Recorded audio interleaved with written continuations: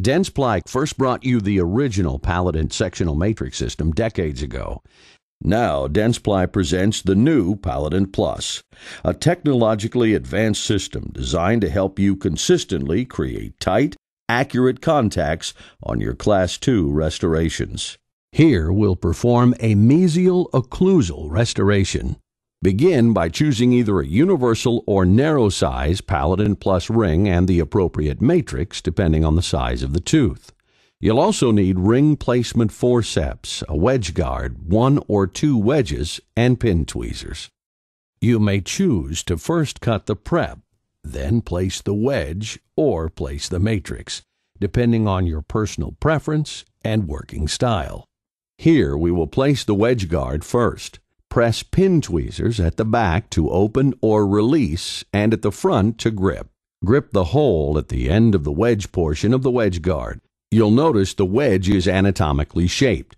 This facilitates easy placement by actually depressing gingival tissues and minimizing soft tissue trauma. The wedge will expand to fill the embrasure on the lingual side. The guard will protect the adjacent tooth during prep. Remove the guard from the wedge by gripping the hole at the top of the guard with the pin tweezers and sliding laterally. Next, insert a matrix between the wedge and cavity prep. Alternatively, if you choose to cut the prep first, you may follow with the placement of the matrix band. Use the pin tweezers to bend the tab toward you to make placement easier. During placement, use your finger to trap the matrix tab against the adjacent tooth to prevent it from slipping as you place the wedge. Next, load the Palodent Plus ring in the forceps, taking care not to overexpand the ring. Be sure the ring is fully seated as shown. If performing a restoration on a small tooth or premolar, you may prefer the Palodent Plus narrow ring. If needed, a second wedge may be placed from the opposite side without removing the ring, due to the accommodating shape of the tines, which allow the wedge to be placed after the ring. Using the ball on the pin tweezers, burnish the contact point. Now you're ready to apply a self-etch adhesive, such as Xeno 5 Plus, or to acid etch and apply a total etch adhesive such as XP Bond.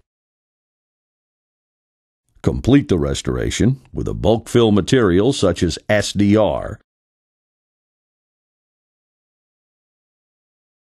Capped with a universal composite such as Ceramics Mono Plus. After the restoration has been properly placed and cured, remove the Palodent Plus ring using the forceps. Remove the wedge using the pin tweezers. If a bond has formed between the matrix and the composite, you can use a probe to break the bond and facilitate removal of the matrix. Use pin tweezers to grab the matrix wing hole and remove. Over time, the Palodent Plus ring may lose tension. It can be easily reset using the notches in the forceps. If you're interested in finding out more about performing Class II restorations with the revolutionary Palodent Plus sectional matrix system from Dentsply, ask your Dentsply local sales representative or visit www.dentsply.eu.